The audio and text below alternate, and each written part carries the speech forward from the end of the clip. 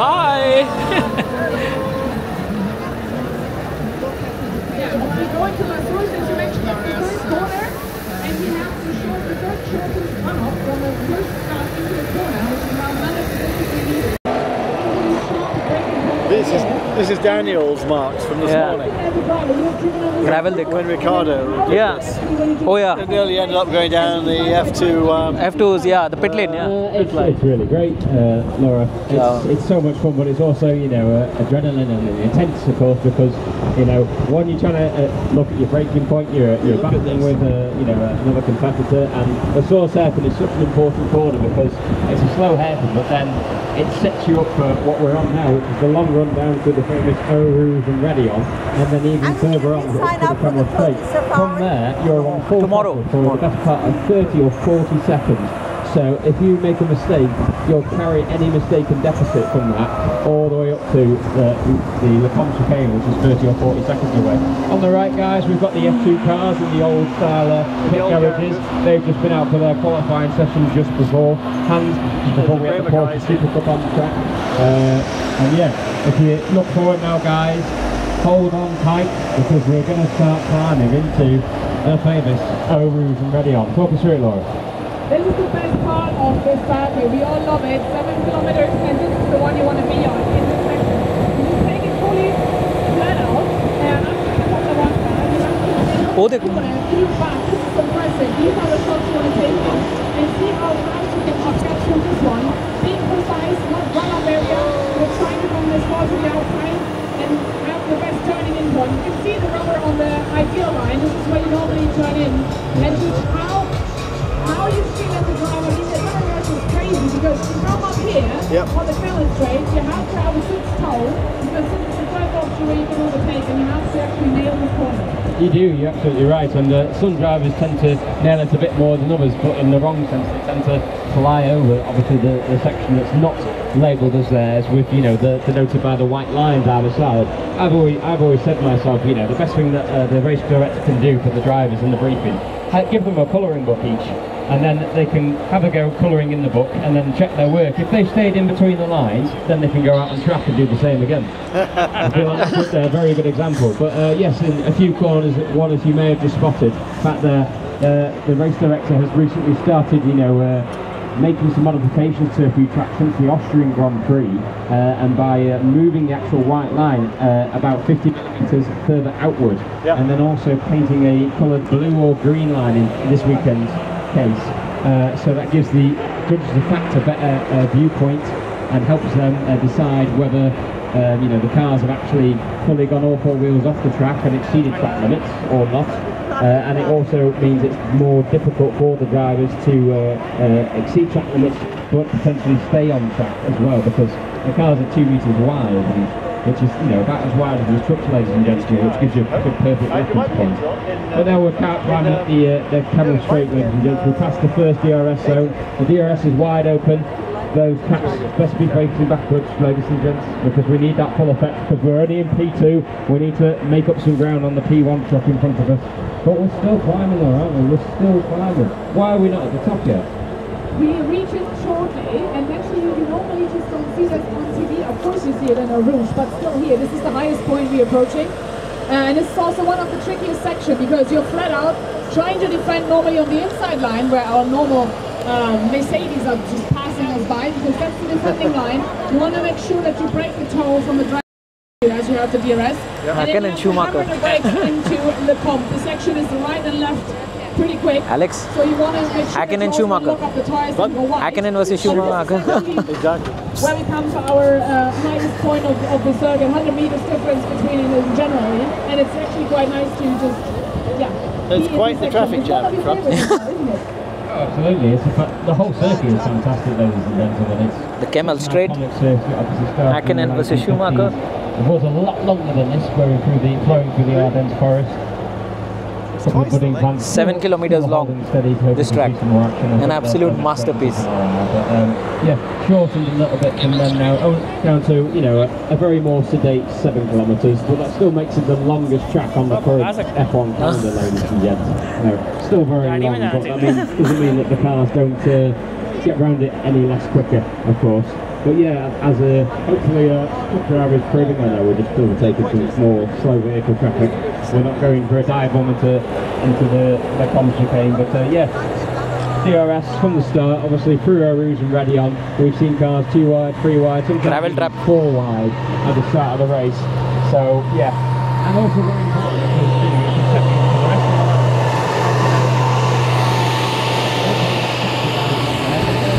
as we come in here, you know, it's a bit of a medium braking zone. They don't really slam on too much because you can carry the speed in well, even though it looks like it tightens a lot.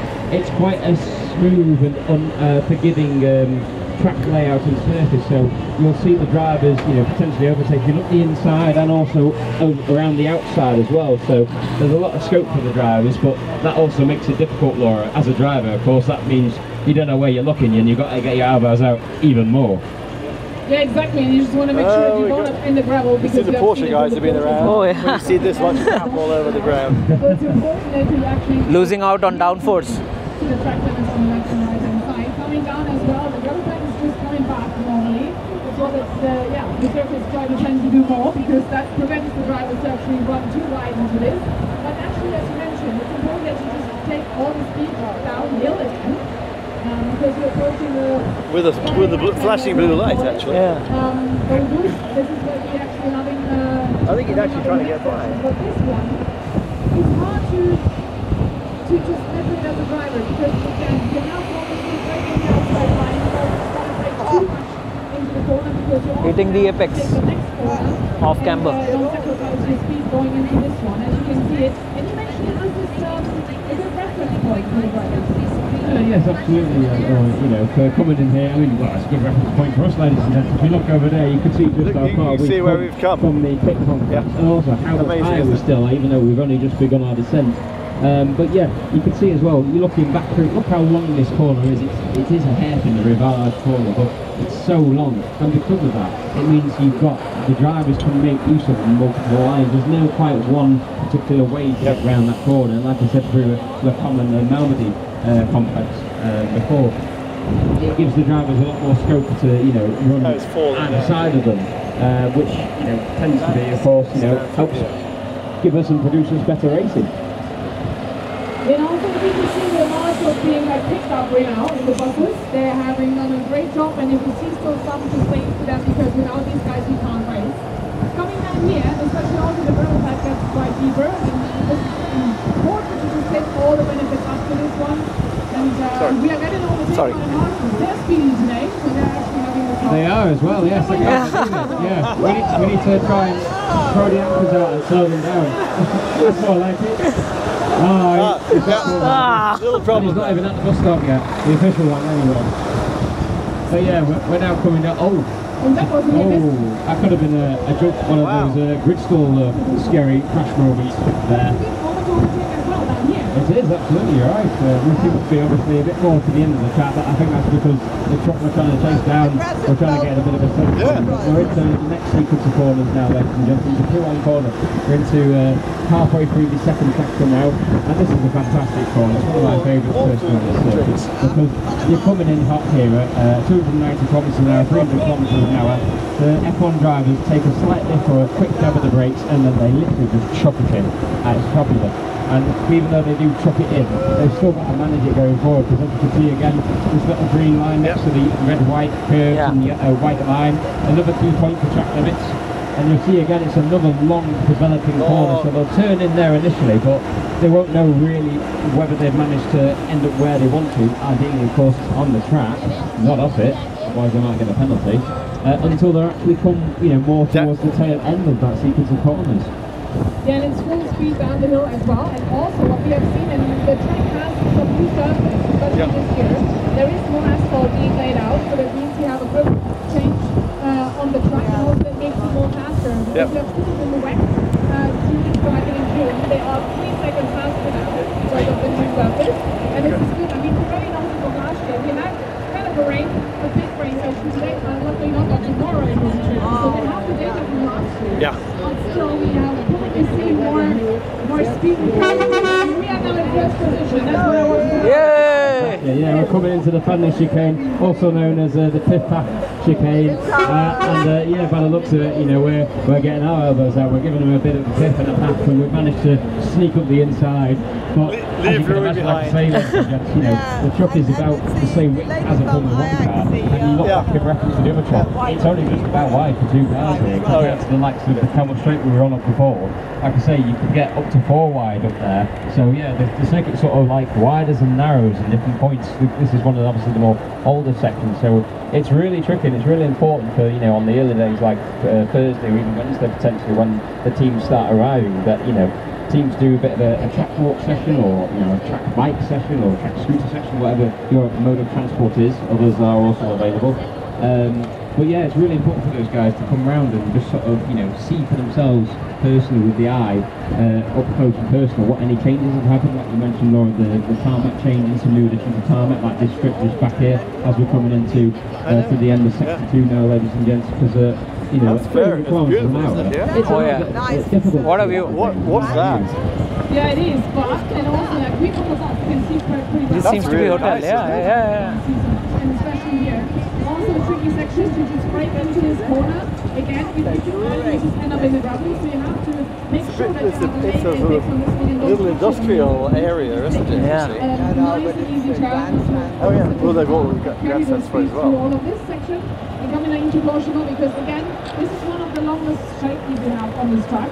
So all full standard, full speed, and into the bus stop chicane we talked about, where it's a heavy braking zone coming up. But from the tyre stress, it's a bit, you have mid-speed to high-speed corners. The tyre stress should not be too bad though, and the track is pretty smooth, so the abrasion is not. Of course, a long track. But still, in general, and also with the weather changes and conditions.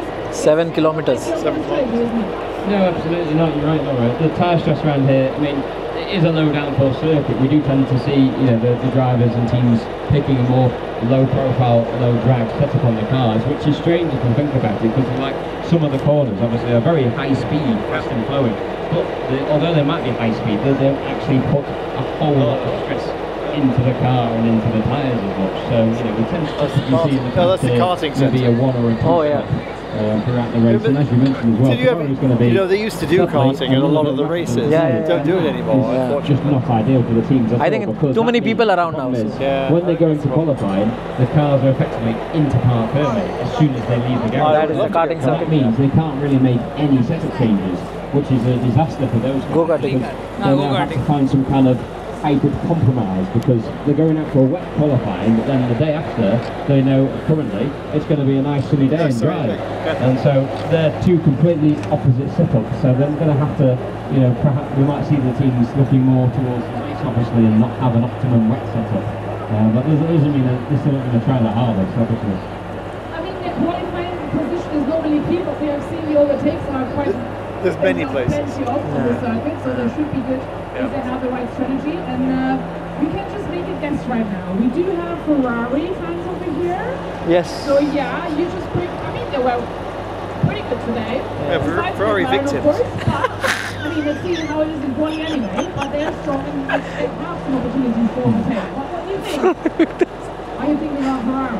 How about I think not a chance. Let's be real here. No, well, Lando or Oscar? I love it, it's great. Yeah, no, I have to be impartial, I couldn't possibly name anyone. I'm going to go for Valtteri Bottas. My personal favourite, but yeah, actually, it's good because, you know, obviously the current regulation of cars, yes, it's taken a year or two, but they are starting to come good. Thankfully, you know, other teams, you know, like Mercedes, Ferrari, McLaren, they're finally, you know, coming to match up Red Bull with their development. Red Bull potentially have sort of maybe hit a bit of a peak, perhaps, you know, regardless of whether, you know, the likes of Newey leaving has anything to do with that, or if they've just finished getting the max out of their car they can. But also, it has to be specifically chosen to give Max a new engine at this round. Obviously, that means he gets a 10-place grid penalty for the race on Sunday. That's tactical. That's basically what they know how good and not too difficult it is to overtake round here. Obviously, it's 2 DRS zones, and 2 years ago in 2022, Max and Red Bull did the exact same thing. They took an engine penalty at this round. He started 14th and still won the race. So yeah, it gives us good hope definitely for some plenty good overtaking. And obviously the last few Grand Prix are definitely, you know, something to help fuel the fire for a good race on Sunday. But you're not betting on Lance then? Sorry, say again. But your bet is not on Lance? I couldn't possibly comment. You know, it could be Lance, it could be Fernando, No, it could be Bottas, it could be Zoe. No, he couldn't actually. It's a 1 in 20 chance, how about that? That anyone could win. Okay. No, I'd actually put it lower than that. Let's be fair, But yeah, we're coming up to sort of the tail end of our lap now, guys. We've just come through the probably the fastest corner, the Blanchimont circuit. Flat out. And some of the hardcore fans are still Blanchimont. themselves. They're So probably fast come for a into hyper, and there just happens to be an F1 Grand Prix weekend, you know, racing around here. But yeah, the Blanchimont corner, Laura, it's a pretty easy flat nowadays. From Blanchimont to the bus stop. They've got quite a difficult second gear corner coming up sometimes straight, first, which is the bus stop but most of the time it's a second gear corner. Exactly, and there's actually normally the braking point is between 150 meter marks. Normally they try to stress as much as they can fast. Locking up the tyres is quite easily done over here, and then you have also the pit entry on the right hand side. You want to make sure that you just defend as well if you have someone literally on your tail. But you also have to compromise a little bit, because the first corner is not so important when you turn in. It's the second one that's coming out of the chicane. So normally you sacrifice the entry and then you just be like speedy on the exit. So normally this is 150 meter mark, and if you just look at this tight way of where they actually brake. Yeah. Down into here. Imagine You realise just how tight this is. 2 meters more, and then you just actually cannot do it because we have I mean, it's also like a completely higher curve ridiculous. coming up on the inside line. See how narrow it As you is? see on the right hand, this is the pit entry. So we have 6 hours spin up today, so this is quite used with all the tire marks over there. So maybe have one practice do better tomorrow, do they? Some accidental drifting has perhaps gone on there. But That's the pit lane entry there. From the You can see higher pit entry rate written there. sausage curves, as we like to call them. You've seen some tire marks there. That's definitely not from the single-seater cars, because, you know, in terms of when they're running over curves, they can be a little bit more fragile. Julia! So that's from Julia! cars, because they're a lot more stronger. They're a DJI car, the suspension is a lot more robust, and they love to fly over those curves. They can make the most of it because their car can take it, and that's the best way to get them to rotate their car, definitely. But as we were going through there as well, if you noticed, although it's a chicane, it's almost like 2 hairpins. They're really quite tight on the road. So again, another one of the few slow speed corners around this high speed track, because it's so important, because when we're in the slow speed corners, that's the longest point we're in those corners for. We spend more time in the slow speed corners than the high speed corners. So it's really important, because that's where you can make up the most time around a lap. Yeah, what I want to ask, because we're also talking with right now, of how we actually feel as a driver when we start to start. So let's Getting ready with flags. Yeah. Rehearsals. I normally put my eyes about, and everybody knows this is my me time. How was it with you? Do you have a little practice, I guess, right? Yeah, I guess. Yeah. But anyway, everybody has their own rhythm. They do, don't they? Yeah, no, they absolutely do. And well, my challenge is to be a little bit similar too. I just like to make sure I was always ready and waiting in time to go. Sometimes then you are sitting around for like maybe, I say ready wait through, it's only like 10 or 15 minutes beforehand, but you never know. Obviously our side of things, we're endurance races, so you know, we have to be ready for a pit stop at a certain point, but then you could get a safety car and that means, okay, we're going to pit now, so you have to be ready from your perspective. But looking back now, ladies and gents, down the start-finish straight, even from the source hairpin, you can see there's even a little bit of elevation climb coming up from the start-finish line, and twice a lot of camera turning into the apex of the corner, which you don't normally typically pick up from the TV cameras. Like I said, again, it's one of the most important corners, because you need to square the car up here and point it and squirt and fire it all the way down there to the famous Rose and Radion. And they've recently, over the last year or so, added back the gravel track, because the FIA Julia, isn't it? The drivers running around Julia. on the open lap, especially during races, and you know, maybe getting a cheeky sort of free advantage out of that. But as racing drivers, you'll always try and take any cheeky little advantage you can get, as long as you can. Pretty good. Big thing.